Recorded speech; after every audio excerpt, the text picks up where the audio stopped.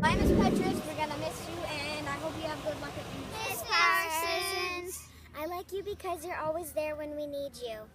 I like you because you are always there for us. I like how you treat others the way you want to be treated. I met Miss Parsons in grade.